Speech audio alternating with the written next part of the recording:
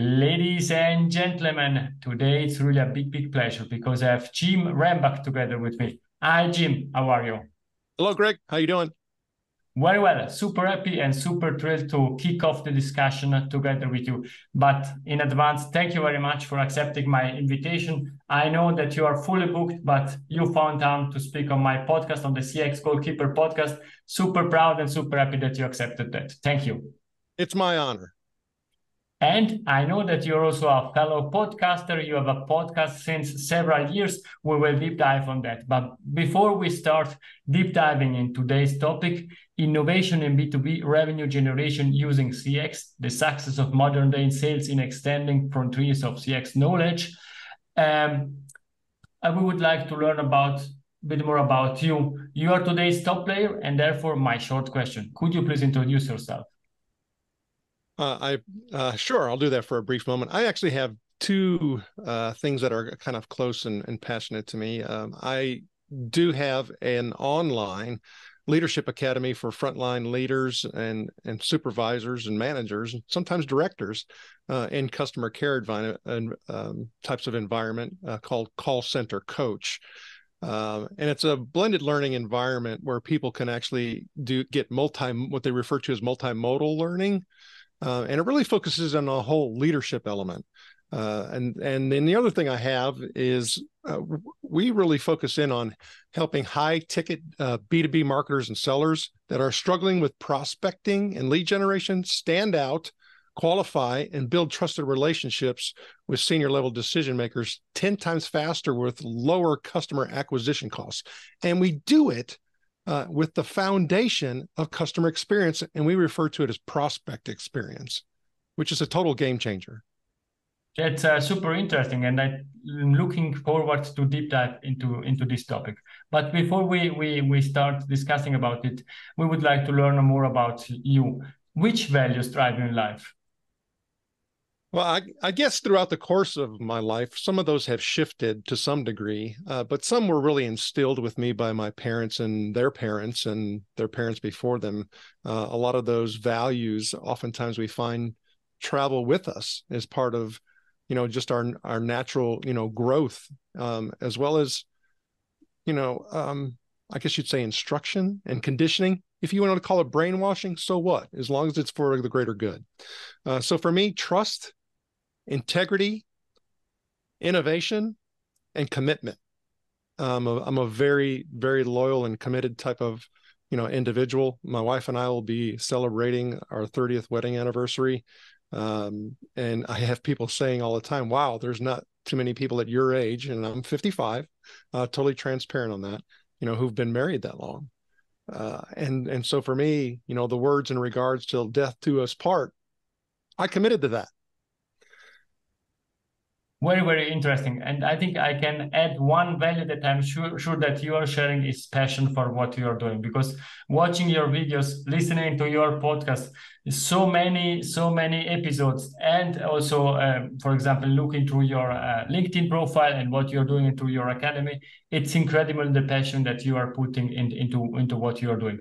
Perhaps one thing that stand out, please. Do you want to share something? I would even add to that. I mean, so, for some of us, especially in our youth, when we have a lot of passion, that could also be seen as a negative if we don't direct it. So as I've gotten older, I've learned how to direct it a little bit better, be a little bit more patient, and we'll talk about something that I think has become critical for me that everybody else needs to focus in on as well. So please go ahead.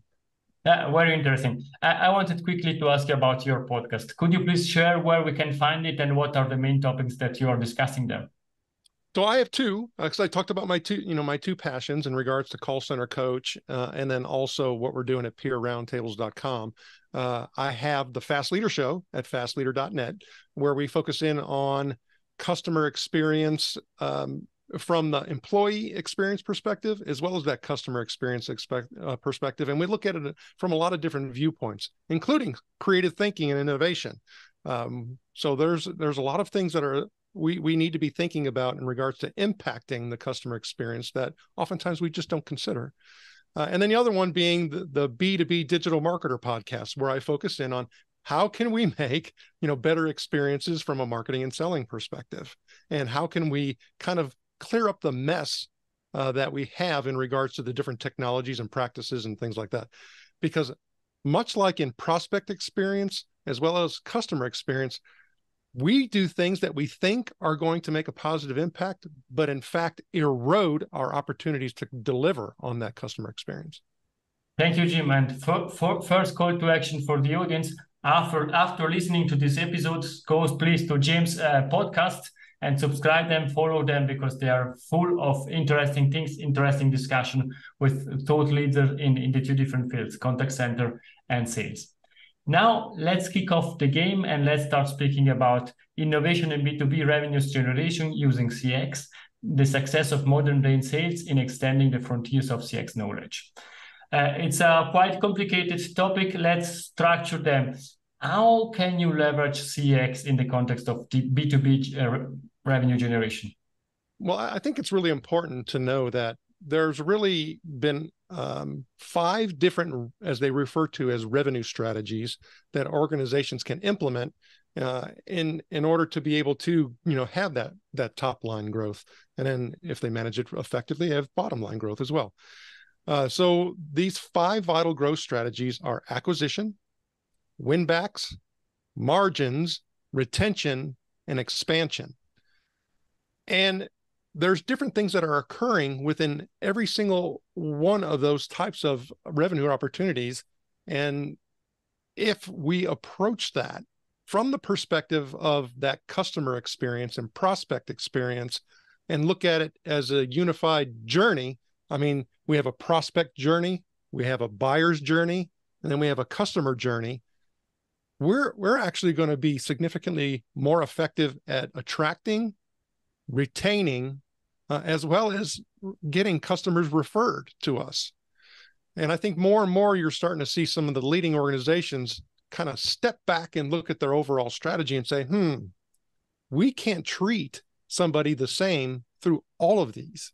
It's just not going to work. So, for example, if we over-automate and we treat prospects as objects, and we don't take into consideration that, especially in high-ticket B2B sales, the reason that people will end up choosing to do business with us is because of the relationship that we end up creating and nurturing. And then look at it from that buyer's journey, we need to continue to build that trust. And then from a customer journey perspective, we need to deliver on that trust expectation and then always make them feel like we appreciate the fact that they're doing business with us so that we can retain them. And then therefore they will have the trust to refer us to other people. It's really a continuum. And we have to look at it as an overall ecosystem and be focused in on the customer, not our company and not our brand, throughout the entire journey. I really like what you're saying, because often companies focus only on acquisition, and the usual example is they are creating big discount for a new customer joining the company, but they are doing nothing for the existing customers because they are paying their monthly subscription and so on, and therefore they are doing nothing. And what you are really sharing, it's throughout the complete journey from the beginning to the end, covering the customer and focusing on them. It's really, really important. Well, and you bring up a really interesting point because you said the word membership, right? So when I am thinking about the different types of products and services that I have available to our customers and our potential customers, how we go about implementing our strategy and the tactics that are going to be put in place is very, very different if I have more of what is referred to as a transactional type of sale. I mean, it's a very simple purchase process, and it doesn't require a whole lot of involvement for them from either an onboarding or implementation perspective, or even a purchase decision perspective. That's a little bit more transactional. So therefore, I would take a little bit different approach. I have a different strategy because of what I'm providing. However, if I have a high ticket type of solution where we're talking several thousands of dollars and maybe some reoccurring revenue beyond that, that's a very, very different approach you need to take. If you take a transactional type of approach in a high ticket sale, you will not sell and you will churn customers. And if you look at it from a different perspective, if I have a transactional, type of relationship with somebody, if I spend a high degree of effort through the acquisition and all these other areas, I may actually cost myself out of the business. So you really have to be able to look at what is it that we're providing? What's the price points? Who's involved? Again, it comes back to that whole prospect experience, customer experience, buyer experience. All of that has to be considered. Very, very nice. This really understanding of who is in front of you and what you are offering. It's key. And now we have really a lot of changes, a lot of innovation and so on. What groundbreaking CX innovation have you seen or implemented in B2B revenue growth? So there's a couple different things that for me stand out when you start talking about that. And again, you kind of also have to go and look at those different revenue opportunities. There are impactful experiences and results that have happened, in a win-back scenario. You talked about costs and cutting a cost for a particular client, but when you start thinking about margins, which is what you're referring to, going back to that whole relationship component and understanding the customer and getting them and helping them, I guess you could also say, come to the decision that they need a solution such as yours to be able to fix the problem that they're dealing with day in and day out. And you've captured that trust earlier in that consideration portion of them actually trying to fix this problem. You're not going to get into a battle of cost. You're not going to have to do a lot of discounting because you've eliminated your competition from actual consideration, because you are the one that actually built the relationship. You are the one that they trust. And the key is to always be helping them to try to solve the problems that they're trying to fix, not sell your solution or push your brand. Those are very two different, approaches to take. And the ones that end up winning in the short term and the long term are the ones where that prospect and that buyer will say, you know what? I think you're really looking out for me. You really understand me.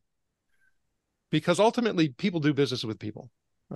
Some people will say it's not B2B, it's not B2C, it's H to H, human to human. Okay, that's great. If that's what helps you to have that focus point in order to be able to accomplish your business objectives as well as your customers, then actually take that approach and be able to permeate that throughout every single portion, that prospect journey, buyer journey, customer journey, and even in that lost customer situation, because you never know what the drivers are that are causing or that have caused a company to not do business with you further. Sometimes it could be just as simple as, for example, a cash flow crunch. Oh, I have to, unfortunately, because of cash flow situations, I have to scale back. Well, what happens if they do a good job of that and it rebounds? You want them to come back. And so if you have a good experience, even in a lost customer scenario, the opportunities for you to have the win back increase significantly. And oftentimes customers goes to somebody else and then come back because they tried something new and they can come back. And therefore also this part of the journey is extremely important. First of all, thank you very much for sharing this example, but also to mention the sentence that I have on my webpage. That's the first sentence that it's on my webpage. It's not B2B, it's not B2C, it's human to human, because this is the relationship. And what I really like and enjoy, and the deepness of the discussion, what you are sharing, we are speaking about innovation, and you didn't start speaking about ChatGPT, AI, and we need this and that technology. I know you are laughing for the audience only listening to this podcast, but the reality, everybody speaks only about technology, and you condensed everything to relationship, building relationship, and leveraging trust. And I think this is the most important thing and the basics for everything. Well, and let's go back to the big argument, or the big worry, you could even say, in regards to AI or artificial intelligence, Chat GTP. And oh, by the way, there's a lot of companies that have now launched and are getting funded to be Chat GTP direct competitors. So we're talking Chat GTP today, but we probably won't be talking Chat GTP 12 months from now. It's going to be some other organization.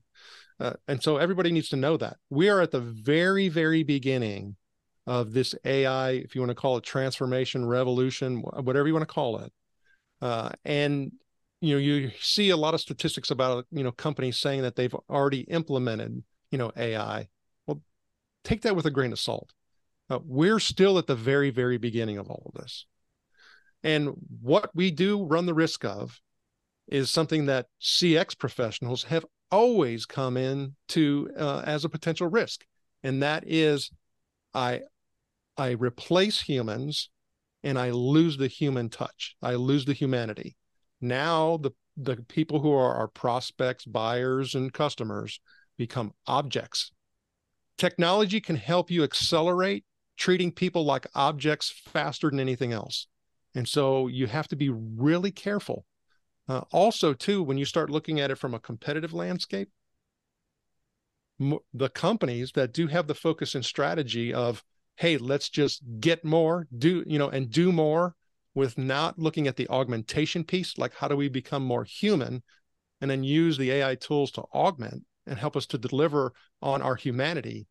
They're going to increase in number. The push button companies using AI are going to continue to increase because they're only going to look at it from the efficiency aspects of their balance sheet. Those companies are going to lose in the long run. They will become extinct. So it is absolutely a scenario of we need to put AI in the proper context. AI is not going to replace you. AI could absolutely enhance you if you allow it.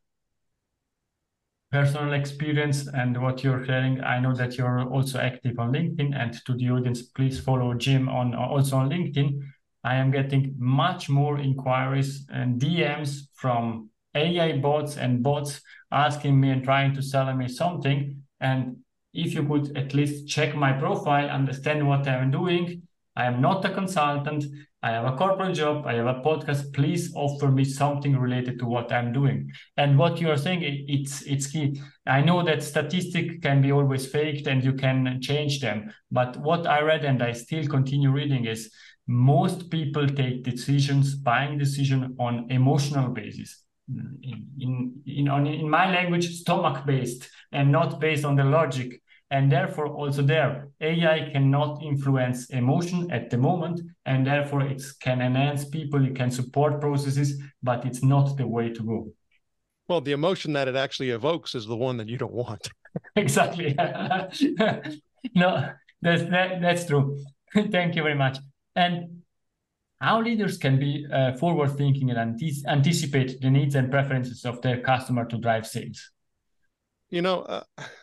I think we have to be really cautious because forward thinkers look at what you're referring to when you look at the word anticipate quite differently. So forward thinkers don't anticipate and think on behalf of the customer, the prospect, the buyer, the actual customer. That's not what they do. What they do, the forward thinkers don't do that anticipation. They know that, hey, I can't say, and this is what I hear all the time, well, I know if that happened to me, I wouldn't like it.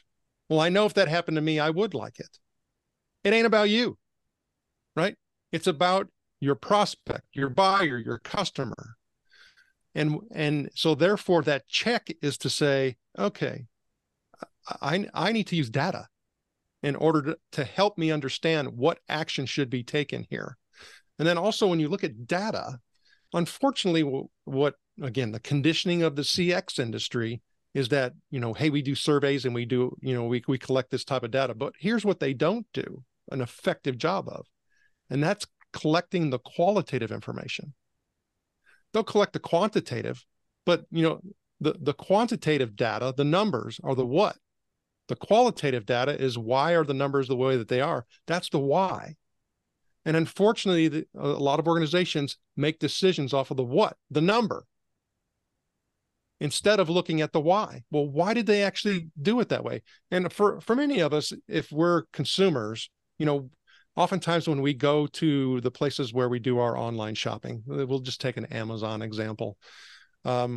is, and I asked somebody this question the other day. So when you're going and you're thinking about purchasing a particular product on Amazon, I said, and you look at all those customer reviews, I said, what do you do first?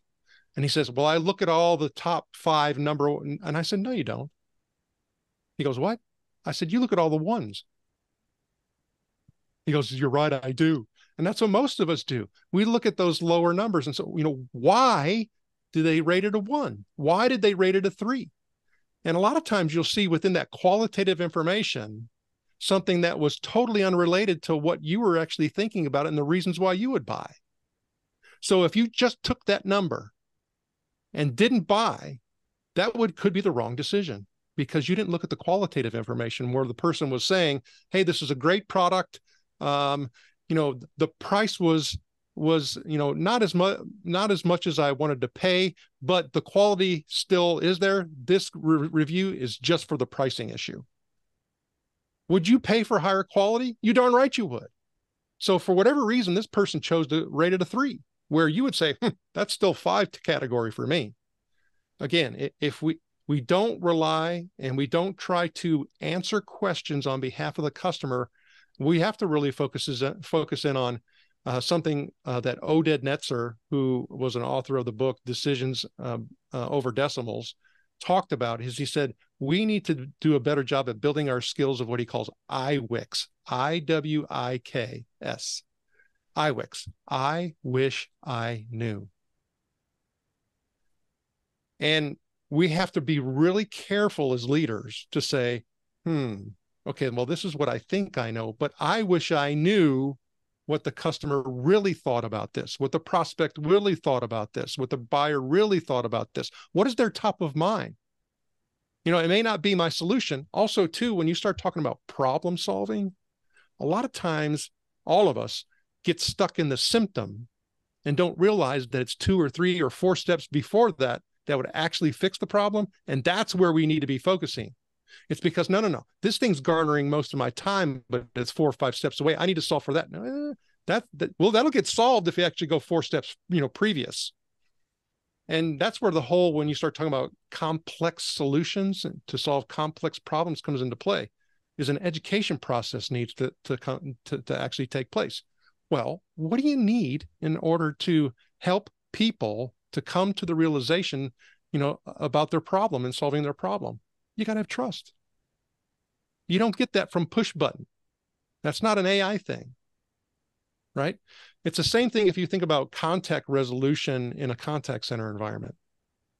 You already know things about me. Why do I have to consistently repeat it? And it's not a security issue, right?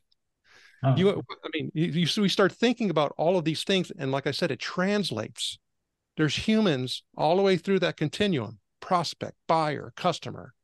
And we have to be making sure that we're focused on them with facts, not anticipation. It totally makes sense, and it's really clear, and therefore I'm keen to ask this question. Can you share a case where CX directly boosted B2B revenues, and what are the key lessons that you have? I was thinking about this, and there's a couple key things that I often see as issues that people struggle with. One is that thinking that brand awareness drives revenues. Your brand doesn't matter until it matters. And so if we just go and try to push brand, it could have the boomerang effect. And a lot of people don't think that they even have a chance because nobody knows our brand. And that's just not true. Because again, if I do a better job of connecting, nurturing, and building and educating, from a relationship perspective and helping them to solve their problem, the brand's not going to matter. So if you look at it from a spend perspective and investment perspective, most, marketers and sellers, they're spending about 80% of their money on trying to build their brand. That's ill spend. Where what they should be doing is, yes, I'm not saying don't spend and try to build brand. That's not what I'm saying.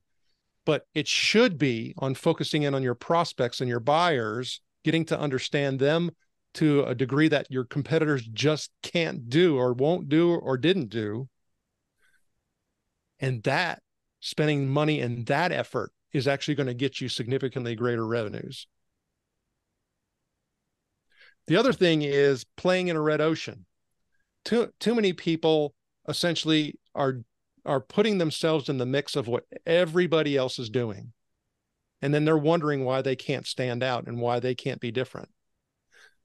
The same thing happens when you start talking about customer retention. There's a lot, if you're not doing well and serving them well, there's a lot of competitors out there, and people, and you look at the research studies, brand loyalty is continuing to drop. People will jump quick.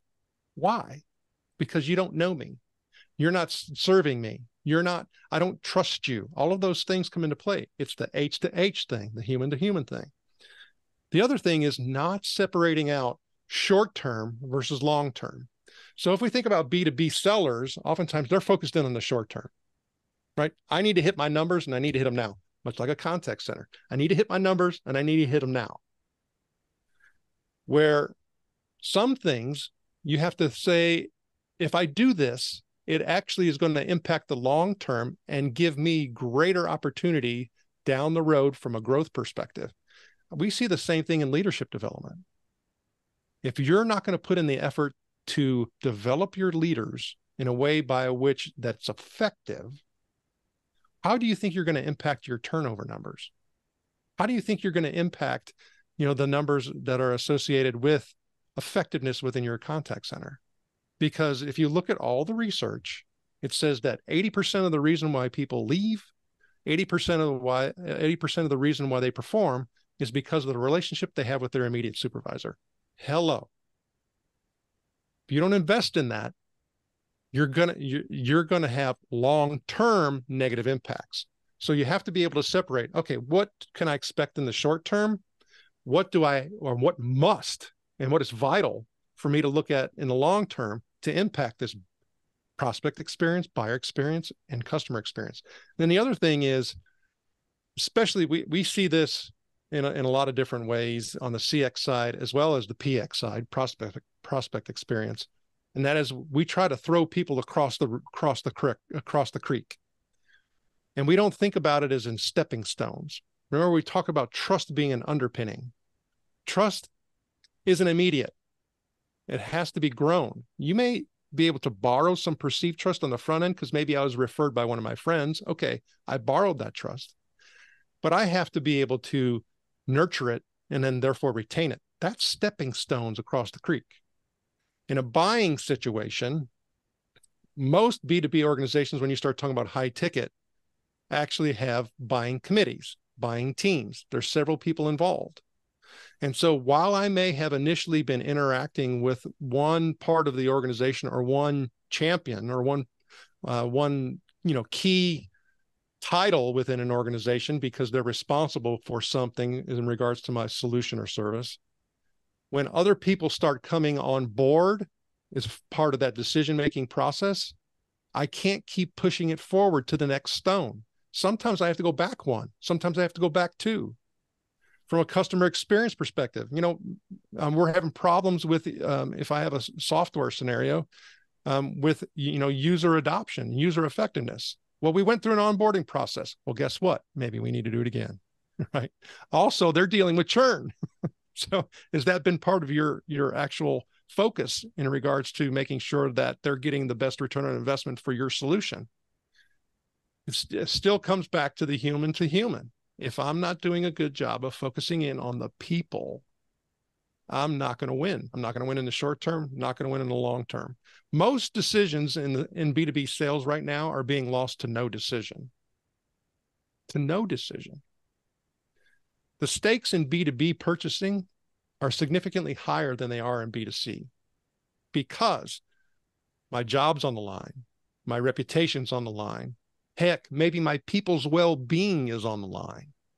It's not my money, right? All of those factors cause the stakes and cause the bar to be much higher in regards to the relationship.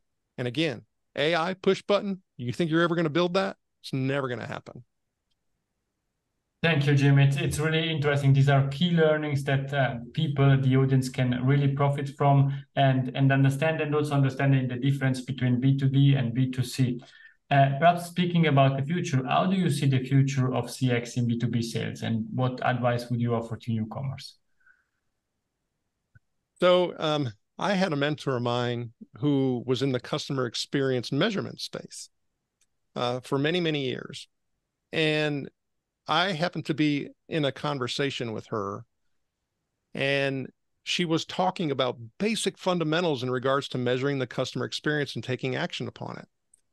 And after the call concluded, I had the opportunity to talk with her afterwards. And I said, "How are you doing?" Because she seemed a little bit irritated. And she goes, "Sometimes when people just can't see the clarity in regards to the customer experience and taking action upon it, I get a little bit frustrated. And I've been talking about this for 20 years." And I said to her, I said, "And if you're going to be in business for the next 20, you'll be talking about it all along the way. It's never going to change." So asking me the question about where are we going to be in 10 years, the customer experience has been continuing to decline. Employee experience and employee turnover hasn't seen any movement or changes. If any, it's been a decline. We're going to see the same thing in B2B marketing and selling. More and more organizations are going to struggle to make contacts, to make conversions, to fill their sales pipeline, because they're going to be implementing AI in order to be more efficient. They're going to be doing all these things, and they're going to get further and further away from being able to deliver, to the human. And so we're going to be, my fear is, in a worse state, because more and more companies are getting heavily funded to provide push button relationships in regards to marketing and selling. Same thing with customer experience. And so all of the marketing information that's out there, all the educational information that's out there, if you're a newcomer, you're confronted and overwhelmed with, oh, this is what you're supposed to do. Kind of goes back what you were saying a moment ago, Greg, where people think it's technology that's going to fix their problems. Oftentimes the problem starts with the whole strategy component. Are you treating your customers as objects or humans? How are you actually viewing them? And so what, it may not be the same in what you're saying from a mission and vision perspective, because so many companies will say that we're focused in on providing an excellent customer experience. Yeah. Prove it. Let's look at all the metrics that you're using in order to manage your business. Am I seeing that in your metrics? And most of the time, the answer is no, they're not. They're looking at ways by which to, hopefully reduce costs to their lowest, point, with the hopes that it's actually going to deliver greater revenue. It's just not going to happen. Thank you. And you are the perfect guest because you are also a podcast host, and you anticipated the next question because you watch on the timing, and therefore that's perfect. We are coming to an end of this discussion, but I still have 2 questions for you. What's the best way to contact you? So for me, you can contact me on LinkedIn. You had mentioned that. You can also send me an email at jim@peerroundtables.com or jim@callcentercoach, depending on what your area of interest is. And then you can also, like I said, just connect with me and just send me a note on LinkedIn. As I did, and now you are a guest of my podcast, and therefore I know that it really works. We are coming to the last question. Is Jim's golden nugget, it's something that we discussed or something new to leave to the audience? So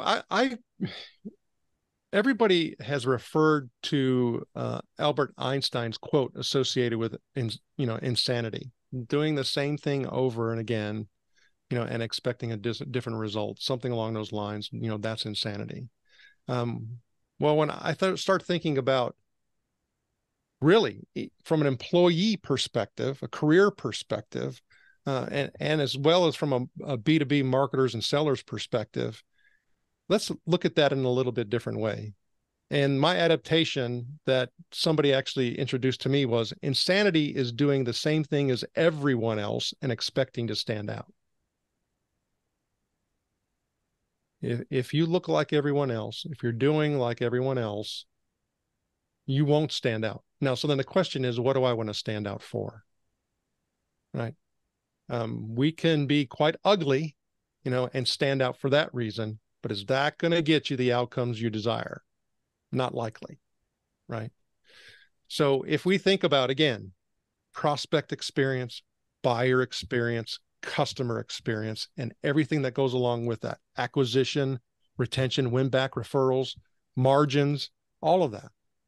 If you look like everyone else, do you think you're going to win in those revenue opportunities? It's not going to happen. And what's the differentiator then? It's knowing that my customer knows I care about them. And I want them to be successful. Them first. It ain't about me. The only thing that I can say is thank you very much, Jim, for this golden nugget. Please stay with me. To the audience for today, it's everything. I hope that you enjoyed this discussion. For me, there were great insights where I can learn a lot about B2B, about sales growth, but also about call center. That's my old passion, call center. I worked there many years, and therefore thank you very much, Jim, for your time. We really appreciate feedback. If you have any feedback, please feel free to contact Jim or to contact me. Thank you very much. And Jim, thank you very much for your time.